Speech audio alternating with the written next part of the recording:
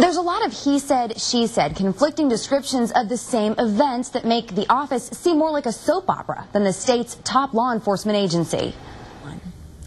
In her harassment claim, Vanessa Stout says she saw former AG scheduler Jessica Udovich coming and going, arriving late at night and leaving early in the morning from this Dublin condo Mark Dann shared with former Director of General Services Anthony Gutierrez and former Communications Director Leo Jennings.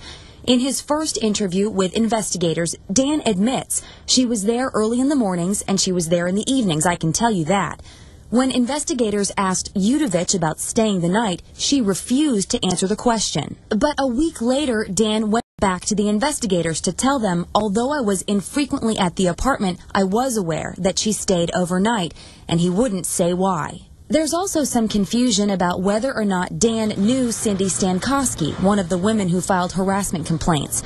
She was out with her boss, Gutierrez, in September when Dann called.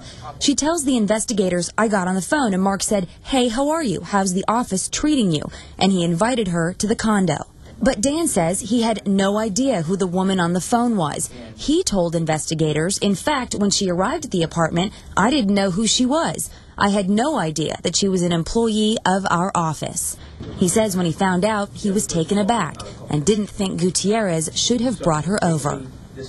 Gutierrez and Jennings have both been fired, and Dann says he won't step down despite calls for his resignation and for a special prosecutor to take a look at possible criminal charges stemming from this internal investigation. I'm Emily Reamer, ABC 6, on your side. 5:06 on this Monday morning. State Republicans are not holding back following the sexual harassment investigation. Party leaders say Attorney General Mark Dann should resign.